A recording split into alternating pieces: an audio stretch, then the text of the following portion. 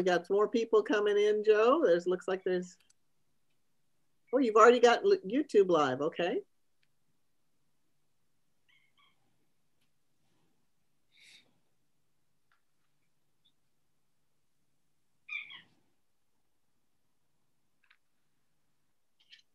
All right, welcome everyone.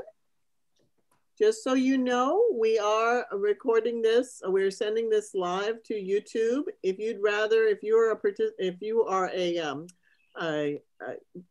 participant and you're just coming in to watch, if you do not want your video shown on YouTube, be sure and just close out your video. You can darken your video. And we will wait just a couple of minutes because we're waiting for some more people to join us. It looks like we're still having people joining. So we'll give you just a second here. And so Joe, we'll wait till about 3:05, Joe, and before you mute everyone? Does that sound right? Yeah, that'd be good. Okay. YouTube's up and going. Okay. Okay, at 3:05, I'll mute everybody, and then you can control it. Everybody else can control it from then on. Okay. I'll try to spotlight people as I see them. Okay, that sounds great.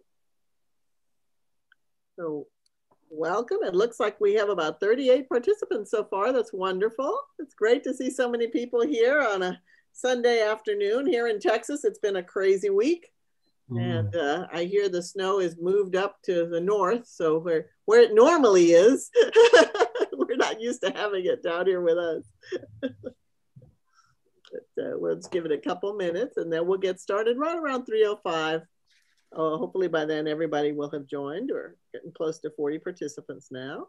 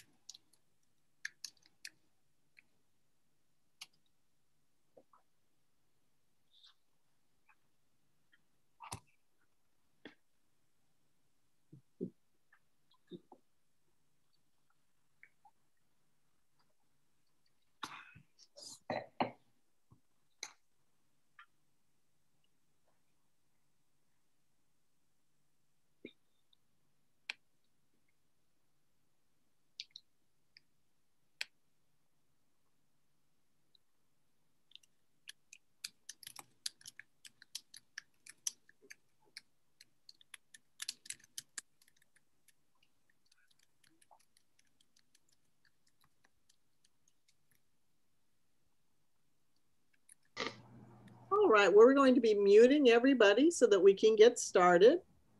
Let's see, I'm going to click on mute all, so everyone right at this point is muted. So hello and welcome. I'm Becky with Malvern Books. We're so happy to be with you this afternoon for the 4-Way Books Spring Reading. And we're featuring some wonderful authors with us. Angela Narciso Torres, Kevin Prufer, Rodney, Terich, Leonard, and Reginald Gibbons. So they'll all be with us today. Just a note for all the participants, if you haven't heard before, we are streaming this live to YouTube. If you'd rather your video not appear there by any chance, be sure and just turn off your video. And so that it won't be there. After the performance is over, then we will have a short Q&A. If you have any questions for the readers, be sure and put them into the chat box and they will answer as many questions as we can. So we're thrilled to have everyone with us. So our first reader today will be Angela Narciso Torres, and she is the author of Blood Orange, To the Bone, and What Happens Is Neither from 4-Way Books 2021. Her recent work has appeared in Poetry, Missouri Review, and Quarterly West. She's a graduate of Warren Wilson MFA program for writers and Harvard Graduate School of Education. Angela won the 2019 Yates Poetry Prize, from the W.B. Yeats Society of New York. She was born in Brooklyn and raised in Manila, and she serves as a senior and reviews editor for Rhino Poetry. She lives in Southern California. Angela? Thank you, Becky. And thank you all for being here today. It's such a pleasure and honor to read in Austin, Texas. I was telling Becky earlier, it means so much to me because Austin is the city in which I got married and had my firstborn, so lots of good memories. I'd like to thank, again, Becky and Joe for having us. Despite the week you've had, I hope you're all okay and with electricity and water and all you need. Yeah, it's a crazy time, but it's wonderful to be here with all of you, and thank you. The first poem I'll be reading from What Happens Is Neither is a collection really of folk sayings that I grew up with. My mother and her grandmother were both in the science field, but they also believed in this other world, this world of superstitions. And this both terrified and fascinated me, but most of all, they pointed me to that other unseen world beneath this one, a world that seemed to defy logic and operated from another set of rules. If you go to bed hungry. If you go to bed hungry, your soul will get up and steal cold rice from the pot. Stop playing with fire before the moon rises, or you'll pee in your sleep. Sweeping the floor after dark sweeps wealth and good fortune out the door. Fork dropped, a gentleman will visit. Spoon, a bashful lady. Bathing after you've cooked over a hot stove makes the veins swell. For safe passage to the guest who leaves mid-meal, turn your plate. The adage goes, coffee stunts growth. 12 grapes on New Year's, the opposite. Advice from the learned, book under your pillow. Never step on, never drop. Every rice grain that remains on your plate, you'll meet again on the footpath to heaven. You'll have to stoop to pick up each one.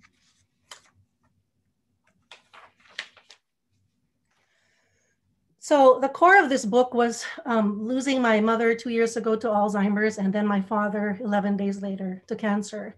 And I wrote this next poem in part as a way to record everything I could in my yearly visits to Manila before my mother's memory was completely gone. So this poem is called Sundowning, and it's from my mother, Carmen. The sweetest meat clings to the bone, my mother says, knifing her steak. Carmen, silver spade on my tongue. Mahjong nights, her mother and father gone, she cried herself to sleep. Blamed in the morning for her mother's losing hand. Unlucky tears.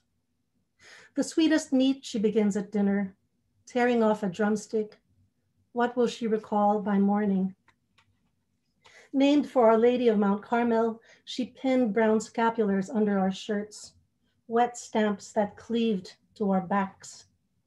Carmen, prayer on the breath. Amid potted ferns, she works a jigsaw puzzle. Bizet on the radio. Unable to sleep, she made me lie next to her. My brothers clambered the banyan trees. My legs twitched, a broken clock. Her kisses are guava and rust. She sings kundimans her mother sang, Sampaguita, dahil sayo, saan ka man. Sunday morning, puzzle pieces strewn on yesterday's news. Maria Callas on the phonograph. Carmen, citrine fire. When she plays the piano, the lovebirds fall silent.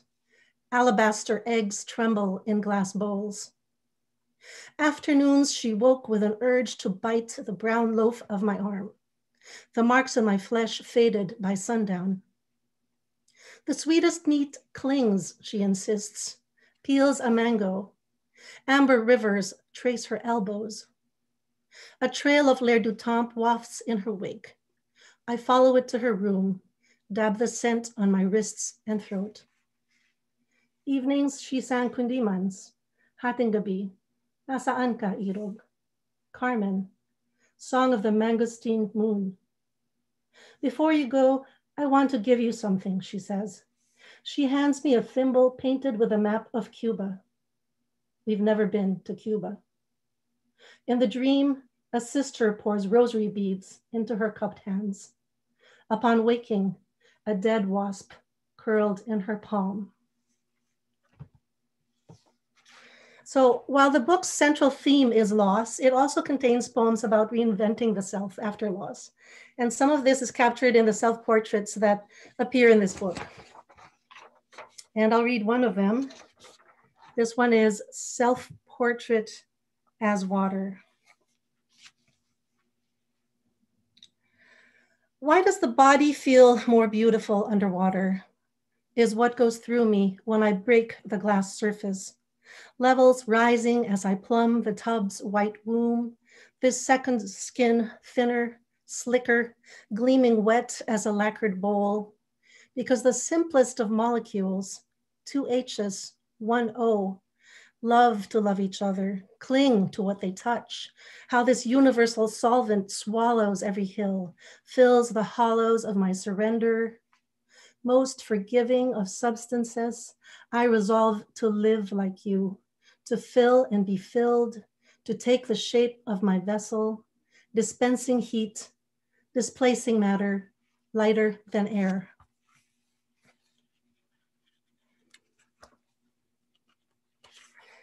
So there are many ways of writing about loss. And one of the ways I've found that was very useful after experiencing 2 great losses last year was using the apophatic, a term that simply means using negation to describe what cannot be stated in positive terms, and was derived from the Christian tradition where it refers to knowledge of God by talking about what God is not.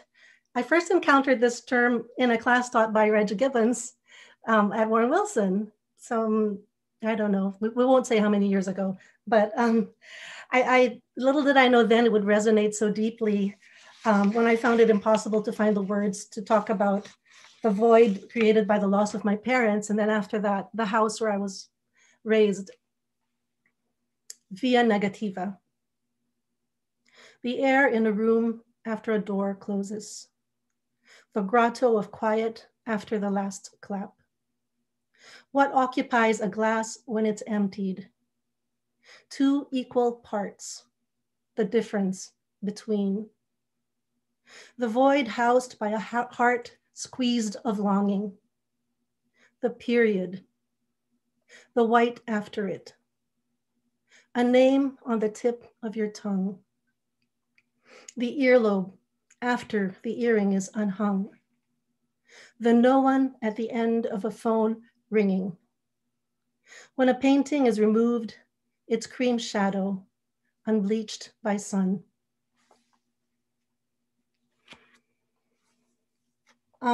So my last poem will be the title poem of this book. When my mom was well into her disease, Dad's best way to communicate with her was through his violin, one of the few things that I asked to keep of his. So it became kind of a talisman for me of how music, poetry, any art can outlast human language. It's there for us even when language ends.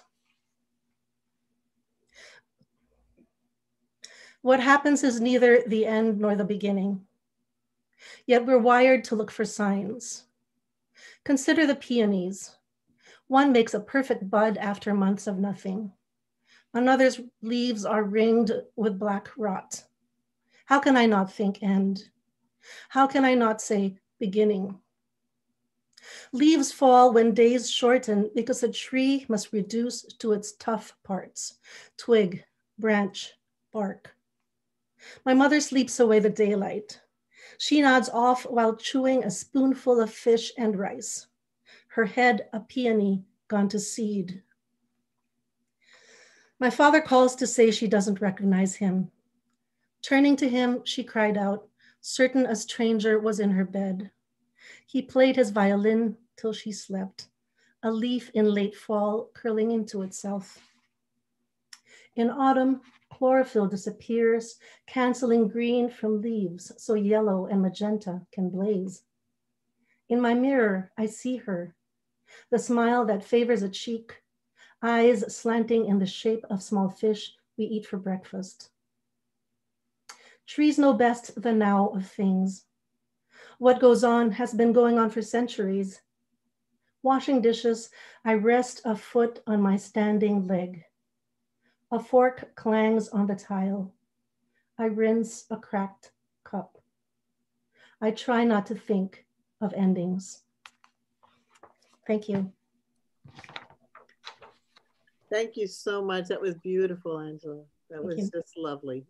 And it's so heartfelt, and it's really, it speaks to me because of my own history as well. So it was beautiful to hear that. Well, our next reader will be Kevin Prufer. Kevin is the author of 8 books of poetry and the editor of numerous anthologies, the most recent of which are The Art of Fiction, How He Loved Them, and Churches, all from 4-Way Books. Prufer is a professor in the creative writing program at the University of Houston and the low residency MFA at Lesley University. Among Prufer's awards and honors are 4 Pushcart Prizes and multiple Best American Poetry selections, along with numerous awards from the Poetry Society of America, fellowships from the National Endowment of the Arts, and the Lannan Foundation, among others.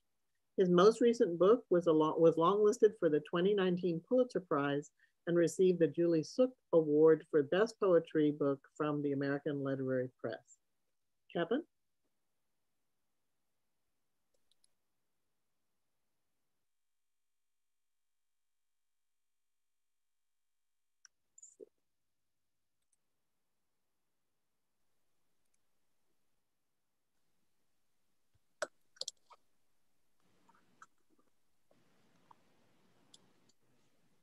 Here we go. Thank you. Sorry about that. My screen just blitzed out on me. It's great to be here, and it's really always a delight to read at a 4-Way Books event with 4-Way Books authors. 4-Way has been my home now for over a decade. So I'm just going to read about 10 minutes, a couple poems from this book, The Art of Fiction, which is a book of poems that I think spends a lot of time thinking about how stories are told and what fiction is, what that word means. I'm going to start with a poem about a translator. I went to this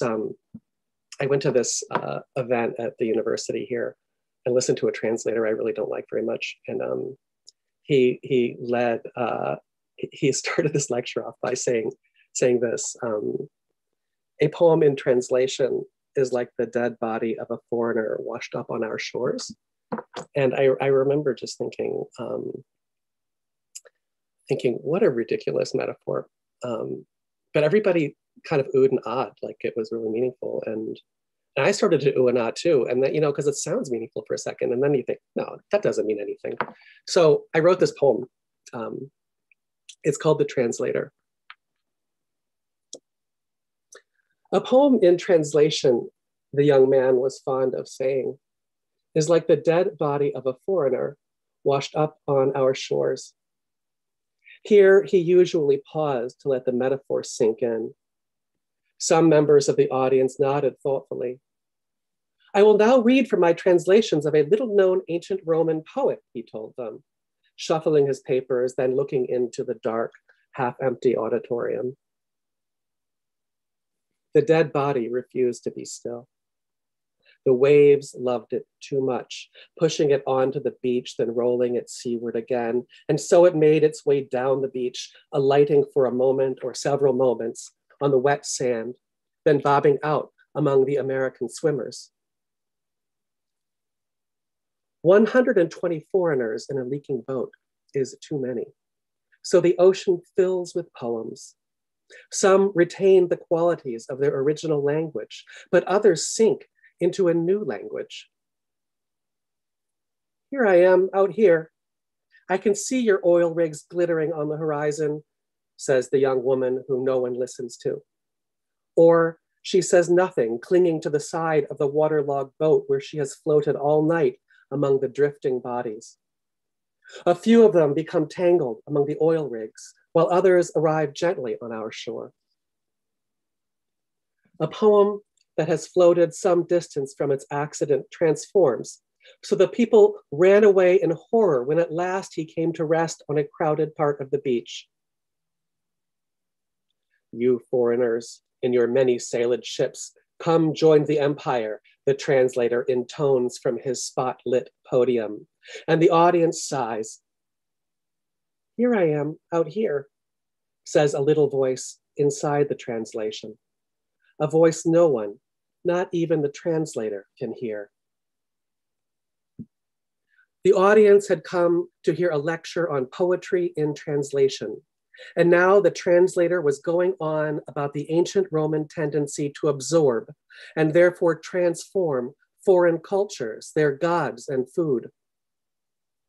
Outside the auditorium, it had grown dark, a perfect summer night. The 1,000 vessels on the great black ocean glittered and loomed. And for days, bodies washed up on the beach. Now the American workers zippered them into vinyl bags, which, in the translator's metaphor, constitutes a kind of publication. But what is there to say about the young woman still clinging to the wreckage 2 days into my poem?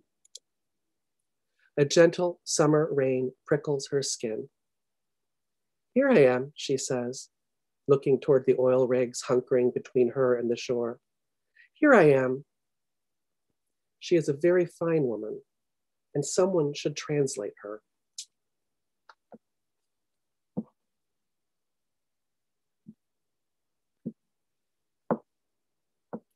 I'm just going to read one other poem, so this will be a 2-poem reading.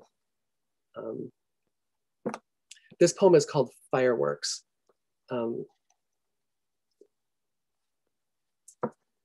It comes vaguely out of memory of having set a field on fire when I was a little kid out playing with my brother. So, you know, there you go. Fireworks. They have all these little plus signs between the sections where I pause. I don't know if that is helpful. I always think of each section in addition to the previous section, and then there's like this invisible equal sign at the end. Fireworks. He believed that great literature was elastic, and by this he meant that it shaped itself to the concerns of each new generation of readers. Homer, he often said, is elastic. We cannot read him as Greeks, so we read him as ourselves and find in him exactly what we are looking for. Shakespeare, elastic. Milton, etc. You're going to do it, you said. And I said, of course I'm going to do it. And I struck the match, and for a moment your face glowed yellow in its light, and then I lit the fuse. His mother had died, and later his father had died painfully, so now he had no one, or so he thought, and it was a comfort that books might speak to him in ways that were intimate and new, that this was part of their fundamental design, the dead speaking to the living. And up to the heavens with the rocket while you caught your breath, and the black sky ripped with color, one rocket after another, and oh, you said, as I lit each fuse, hard to believe the whole field would catch fire, though it was the dry season, late July, and the tall grasses took the flame easily, and mostly I remember running from there. God or his parents whispering to him through the pages of books. They spoke to him on rainless days, his father cleaning his boots, the smell of black polish, the sound of the brush, his mother turning the page. Don't move, I said, as we watched the field burn from behind the trees, waves of gray smoke that obliterated the barns behind them, the circle of flame widening, thus the field opened like an eye. And the young man looked up from his book. He had read it before, Achilles in the land of the dead, mists rising off the water, the smoking dead. What did it mean? His mind had drifted, his father brushing his boots until, darling, his mother said, must you do that at the table? And yes, his father said, holding up the polished boot, I must. It meant the following: the wind was strong. The fire devoured the field. Then it jumped to the brush by the barn, then to the barn itself, which caught fire quickly. And a single horse cowered among the hay bales, its oily hair glowing bluely as the flames approached it. Calm down, you said. No one will know a thing. We have to get out of here is all. And then we were running toward the car. By God, I'd rather slave on earth for another man, some dirt poor tenant farmer who scrapes to keep alive than rule down here over all the breathless dead, said Achilles from the burning fields. His father, caught beneath the tractor's tire, gasped once more, then relaxed in the field. And now the young man was alone, looking over the field that in another part of this poem I burned with my friend. And who could account for such desolation, reading a book by the window, parentless and alone, dry fields, perturbed by wind and sunlight? And then the horse burst through the barn doors and galloped into the field next door, its flaming body glowing orange and blue in the night. And it set that field afire too, before it stumbled once, twice, and fell smoking onto its side. And in this way, the young man thought, laying down his book while his father put his boots away and his mother sighed. And in this way, literature is handed on from one generation to the next. Thank you. Wow, that was terrifying. That was wonderful and terrifying. Living with, in Texas and our wildfires that take off so quickly, it's as many places in the United States. It was an amazing poem and terrifying and beautiful. Thank you very much. Just a reminder that we do have four-way books at Malvern Books. If anyone would like to purchase these, you can feel free to call us at 512-322-2097. And Joe Bratcher, the owner of Malvern, is there right now that you can order your books. If you can pick them up curbside, or we can ship throughout the US.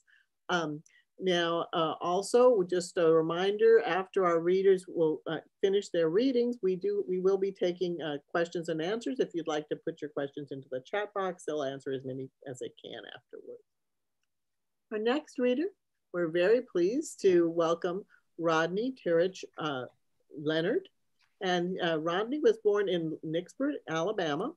He's an Air Force veteran who served during the Gulf War, and his society profiles and poems have appeared in numerous publications, including Southern Humanities Review, Red River Review, the Huffington Post, Bomb Magazine, Four-Way Review, the New York Times, Village Voice, etc. He was also in an anthology for colored boys, which was edited by Keith Boykin. Sweetgum and Lightning is his debut collection of poetry from Four-Way Books. He holds degrees from the New School.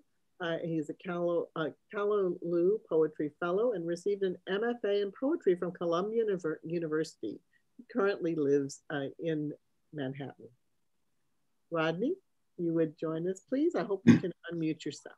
Perfect.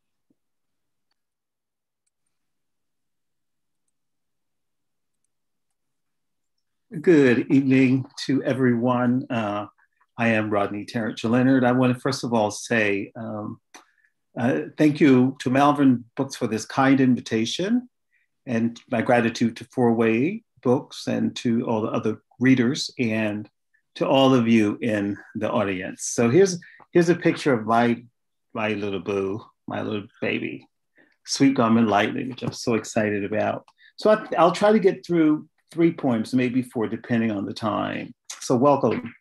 The book really nods to origins. And this first poem that I will read is in celebration of the thrivability of a particular, a kind of specific expression. The poem is titled Language Beside the Language. In the first place, I come from spaghetti and benounce, bays and bathwater, from chillin', Pitiation and Clafo God, from Coosa County, y'all, dim and nim, dim mine, ain't, Big Mama Nim, from stinking and breath, a little bit mo, from Sawshit, Winnies, avoid the popo, from daddy, Annie, that there, and Froon, who got the body, what time the Froon ill, from Valentine's, feets, taters, and okra, from coveralls, and my stomach toe up, from yonder, good monia, Spencer's things, from draws, and how come Miss Ruth so observative? From certificate, sedity, reefer, and diploma, from screech, prescription, strawberry bloomers, from done fell out at the house peel. Better go on now and eat them grits. From this here, my house, get your finger out of my face. From got my check, they cut me real bad. From fourth Sunday meeting, from appreciation ought to be given when the church is full. I'm just, I'm so delighted that I lived long enough to write a poem like that. It's such a nod to origins. And my next poem, today is Nina Simone's birthday. The singer pianist Nina Simone's birthday. And Nina Simone is my muse. She was my muse during her lifetime. And the only thing I tell you about this poem is that the title is borrowed from that Liz Garbus biopic of Nina Simone. It was titled What Happened, Miss Simone? So in the title, I used some of that. And to me, one other thing, this poem kind of goes through a day in the lives of Nina Simone. And once again, welcome. If you have some wine, you can have some wine. You could do these things, as you know. So, 2 June 2001, before What Happened, Miss Simone. Too big a cat to be called a kitten. Nowadays, hiring help to dial up quirks and commands, interviews, canceled concerts, defunct royalties, noise complaints, restraining orders, pool maintenance, lab results, in English, in Carrie-Rouet. Introducing Eunice Kathleen Wayman, gowning the pains of others. Don't you pay them no mind? Mississippi, goddamn. Another champagne flute hurled and shattered. Doll, years beyond Hyacinth. I know you know, this is not a Muscadine city. Everybody don't love you. Young, gifted, and Black, and Jim Crow are on iTunes. Pardon my tone. You don't want to meet your papa drunk. 2 p.m., 57 East 57th Street. I bet you a sumo wrestler siesta.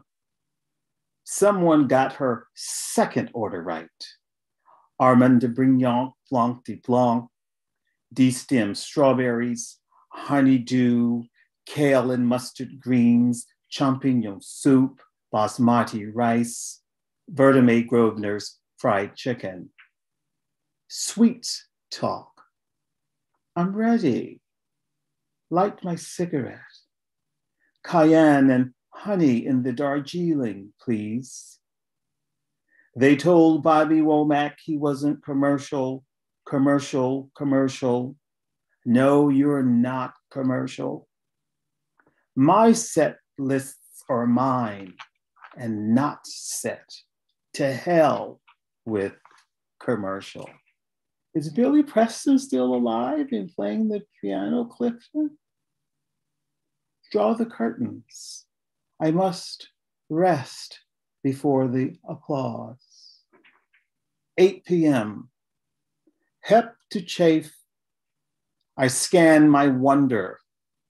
apneic as steamed mascara. Row to row spaghetti straps, jeans, and suspenders prevail. I wear black linen. This day in 1989, I graduated high school. Gussied in silver and lilac, Miss Simone greases the Steinway. Carnegie Hall is hushed to sniff volume. As for edge, a horsetail fly whisk from Benin. Not without Langston, Lorraine, and I want a little sugar in my bowl. Under a cayenne spell, prim pianistry and rough whale, blade and bandage, sleepless and scattered as incense. Feet betray bunions, pumps, and Timbs. Wide pleas for the desperate ones.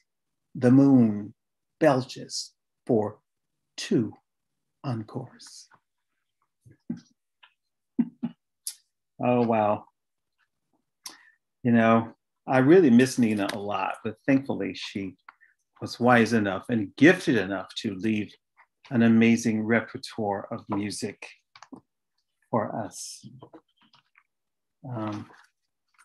And I think I'll end with this poem. So what would a reading be without some complexity? And so I'll read this one. And, you know, of the many themes in the book, music and musical references are braided throughout the narratives.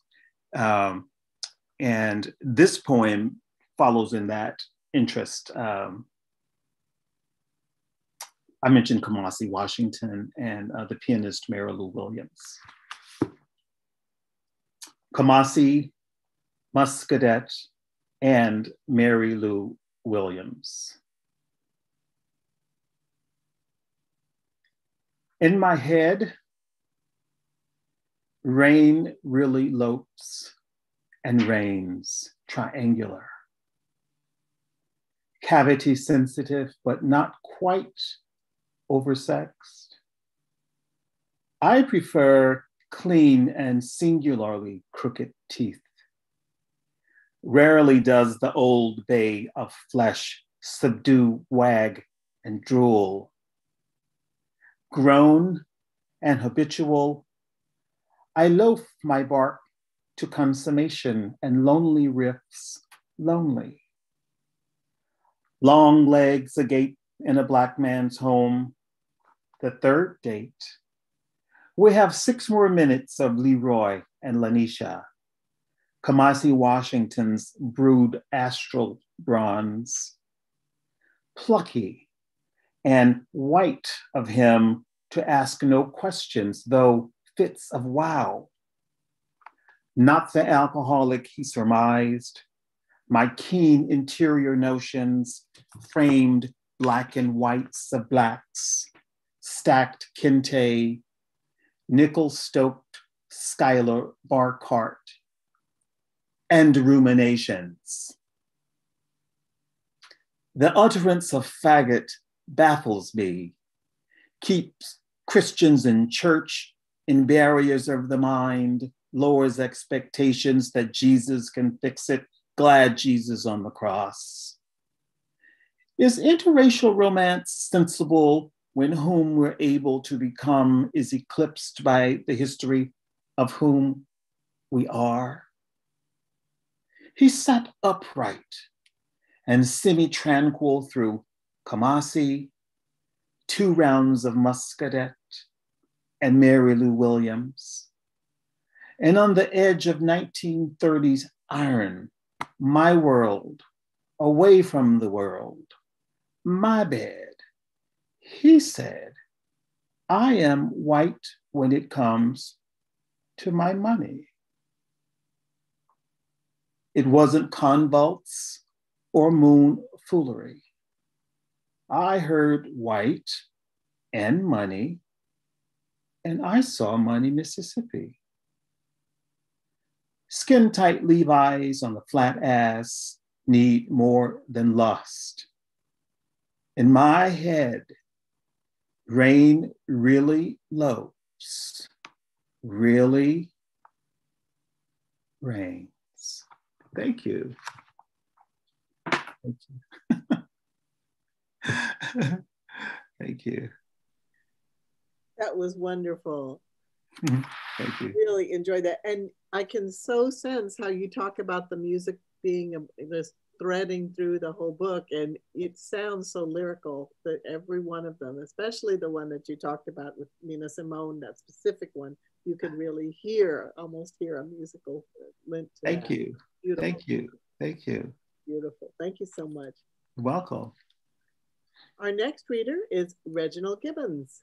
And Reginald has the honor of being the only one of these readers who actually read in person at Malvern Books before all of this craziness began. And so we're pleased to have him with us, as we are with everyone else, but it's a double honor to have him because he was with us before at the store itself. Reginald has published 11 books of poetry. He was born and raised in Houston, and for decades has taught creative writing at Northwest University and the Warren Wilson MFA. He has won 4 prizes from the Texas Institute of Letters for novel, short story, poetry, and book of translation. Reginald, if you'll please unmute yourself, that would be wonderful. Thank you very much. It's really a pleasure to be here, so to speak, and to read with my fellow poets. And also I want to thank Malvern Books, especially, and everybody at Four Way Books.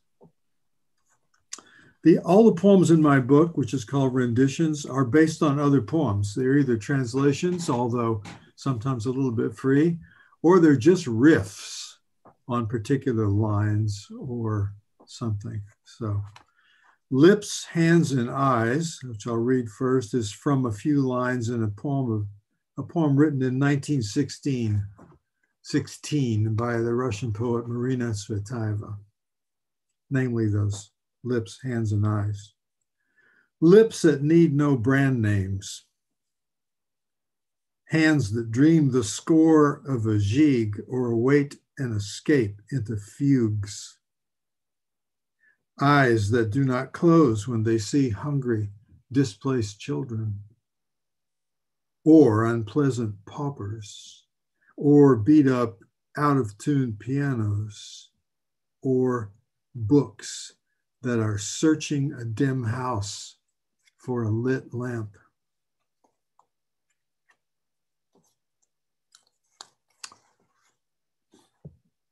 This one's pretty close to an original by Yehuda Amichai, the Israeli poet. I've just made some changes. Afterward, across fields of native weeds holding their breath and cows breathing, we escaped as far as a stand of slow fleeing trees. Screaming more and more, the devoted, hardworking ambulances began rushing away toward ERs and then to gasoline bars. We lay down on our frightened raincoats. Our shadows among the oaks remained on tiptoe, on watch in all directions. We lay there till in moonlit midnight came more assault rifles shooting elsewhere. The wind winged away, gasping, and hid in ditches with the surviving children. The ditches dug themselves deeper into clayey dread, and dark ravines crowded up into our helpless thoughts, and memories of earlier times of such chaos rushed through you. And then deep into interior rifts of the earth, your innerness too fled. I followed, looking back. Everyone's lungs were bleating like smoke alarms, but softly. And we keep hearing a command to forget, but to forget would mean not helping everyone survive.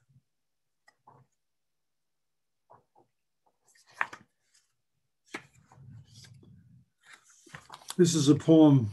I've changed the imagery, but I've kept the mood, by Cesar Vallejo, the great Peruvian poet. A guy goes by with a long loaf of bread on his human shoulder. And after that, I'm going to write about my doppelganger. In the alley, I see a girl looking for meat scraps and orange rinds. Is now when I'm supposed to write about the infinite? Another guy sitting on the curb scratches himself, nabs a louse in his armpit, smashes it. And we're going to chat about psychoanalysis? A homeless woman is sidewalk sleeping. Her foot's behind her back. And I'm going to meet a friend so we can talk about Picasso. Some other guy swinging a stick at my bones has invaded my body. So then later at the doctor's, I'm going to talk about investments. This crippled dude goes wobbling by with a big kid, arm in arm. And after that, what? I'm going to read the art reviews. Someone is shuddering in the dark, coughing, spitting blood. When exactly would it be appropriate to theorize the inner self? A roofer falls, he dies. And from now on, he goes without lunch. So now I'm going to invent some flashy new poetic effects. This diamonds bought and sold guy, he uses rigged scale weights. So make sure everybody at the opera sees that you're weeping. Too near my building, this skinny guy deals heroin laced with fentanyl. Is this really the time to take alien sperm and astral travel seriously? The old couple at a funeral crying as they walk holding hands. And what's the protocol when you're voted into the academy? Sitting at a kitchen table, someone's lovingly cleaning his handgun. What exactly is the good of talking about where we go after we die? A girl's run over by a local Nazi aiming his station wagon at her. And we have to hear about very nice people on both sides and not scream. A neighborhood granny goes by counting something on her fingers. And the biggies are saying, we must make sure the banks are okay.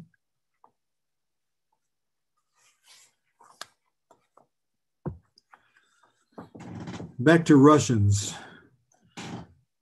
I put this one together from lines from a few different poems by Marina Tsvetaeva. She always addressed Boris Pasternak, with whom she never had an affair, but whom she thought of as a kind of husband in poetry or mate in poetry.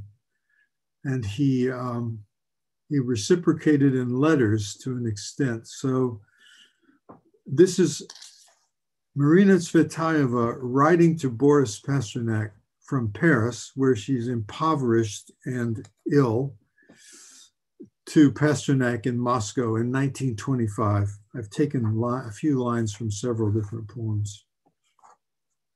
Paris, Moscow, 1925. Versts, miles, such distances, and stances. You and I so sundered by them, disposed at two extremes. We failed not to become, each of us, a world apart from the other. We failed not to become, each of us, a world apart from the other. Time strides on roads of time. Refugee days straggle their way here and can't go back because what was, where they began, where you are, is no longer.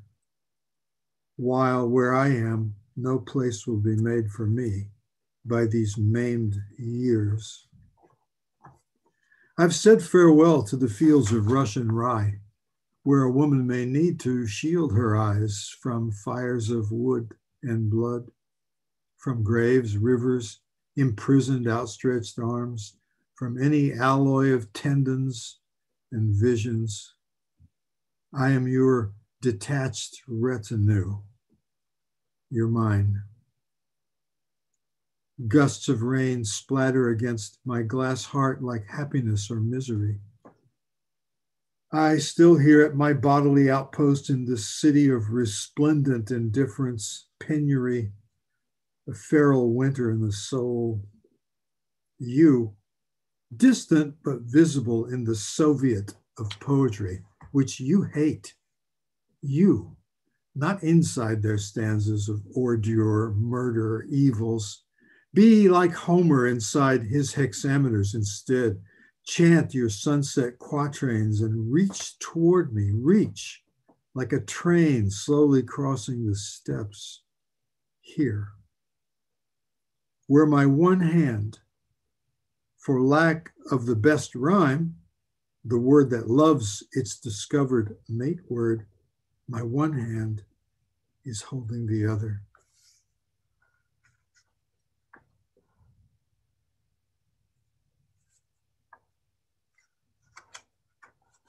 I think I'll stop there.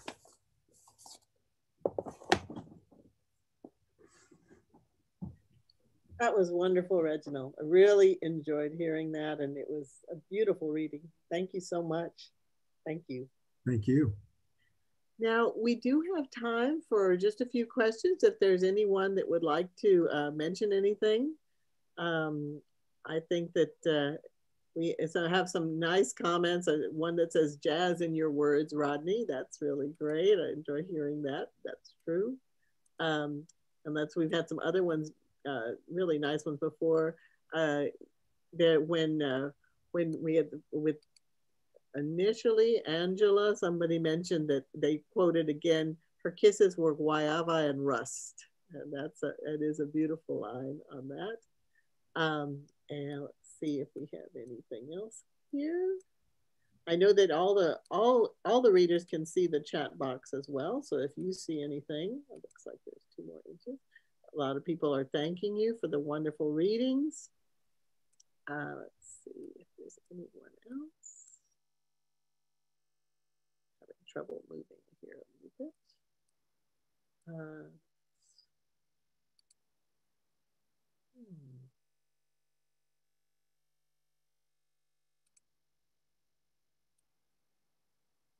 Everyone has loved that.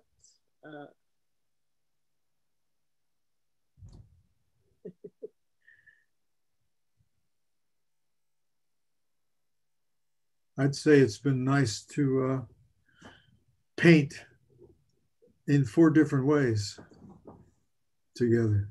Yeah. And it looks like someone posted, translation is the opportunity to build a new creature on the skeletal artifact of the original. Depends on the translator whether they deliver a corpse or a new life, in my humble opinion. But that's very interesting based on what that other person had said, Kevin. Yours. And it is always amazing to me, just that someone could translate poetry in general is just incredible to me, because you have to be such a poet to be a translator. You have to be a poet and a translator and be able to get the same kind of feeling and rhythm and everything else in that when you're trying to move from another language. I find it incredible. I would have read a poem. I didn't have time for it, but I would have read a poem to answer Angela because I had translated a poem by Osip Mandelstam with 2 just dazzling apophatic images in it, in which he says, this is about love. He says, you can't unmoor a boat. You can't tie a boat and let it go loose if it isn't already moored.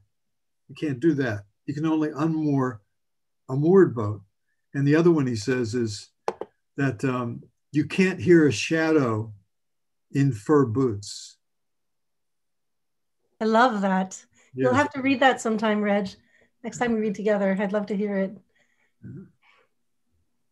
I think we have a question on the chat box from Patrick Wilcox. It says, oh, there we are. Yes. What was the revision process like for your new collections? That's to everyone.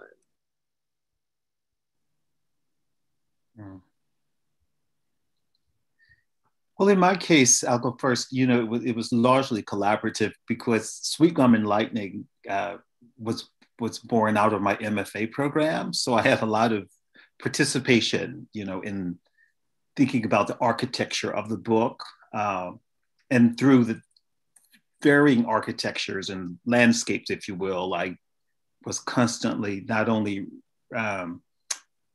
revising the poems, but also how they seem to have been in communication with each other. And someone had also asked me privately just about Sweetgum and Lightning, and it really comes from my reverence for the Sweetgum tree and lightning, as in, you know, being struck by lightning, you know, so those, you know, associations. Thank you. Anyone else? I see that Rosemarie Kinder has asked me about some lines in the poem in which Marina Tsvetaeva sort of writes in her mind to Pasternak. Oh, I see. She just couldn't find my email. That's okay. I've said farewell to the fields of Russian rye. Even in English, it's kind of an amazing image. But the one that really hit me the most, and that's why I repeated it, is we failed not to become a world apart from each other. She means, you know, we should have been two worlds apart from each other, because then we wouldn't have suffered, or at least I wouldn't have this way. And let's see. Oh, someone else asked that they said they would, Rodney, they would like to, oh, I think that you already addressed this one. You would like to talk about your title choice for the book? Yes. That was, you had addressed that. Okay, thank you. Kevin, it's been so long, but I've never forgotten how much you gave as an instructor at the Frost Place and your ongoing written work, which I clearly have to catch up on. Love that you tackled the translation boldly like that. What a great topic. Well, that's really nice. And I think there's a wonderful here that says this reading resonated with me. It's a perfect quartet of poets. And I have to second that on here. It was beautifully done. And Clarissa from Four Way Books, thanks so much for getting these people together. It was a great combination. Oh, well, thank you so much for having us. This is so great. It's so nice to be able to be together. It was really wonderful to hear from everyone. And I don't see you on this. I would highlight you, but I'm not finding you on the top here. There you are. Just to get you on here. And yes, so it was wonderful to have everybody. You had a wonderful selection. And it's always just amazing to see the quality and the wonderful people that you have writing at Four Way Books. You do a wonderful job of that. Just a reminder to everyone that if you want any of these books, we do have them at Malvern Books here in Austin, Texas. You can give us a call at 512-322-2097 or send us an email at info@malvernbooks.com, and we're happy to have those curbside for you, or we can mail them in the United States if you'd like us to. So I think unless we have any other questions, it looks like we're good. Any of the readers, did you all have any last words that you wanted to say by any chance? I don't want to cut anyone off. Thanks to everybody for coming today. Yes. We had a wonderful, wonderful participation. At one point, we had over 50 people here, and thank you so much. This has been really gratifying to have everyone here. The recording will be available on the Malvern Books YouTube channel. If by any chance you missed one of the readers, feel free to check in just a few minutes, and it should be available on our Malvern Books YouTube channel, so you'll be able to join us there and take a look at it, so in case you missed everyone, or just to revisit some of the wonderful people that read. So Thank you so much again for joining us, and we appreciate it. And everyone, have a wonderful rest of your day. Thank you.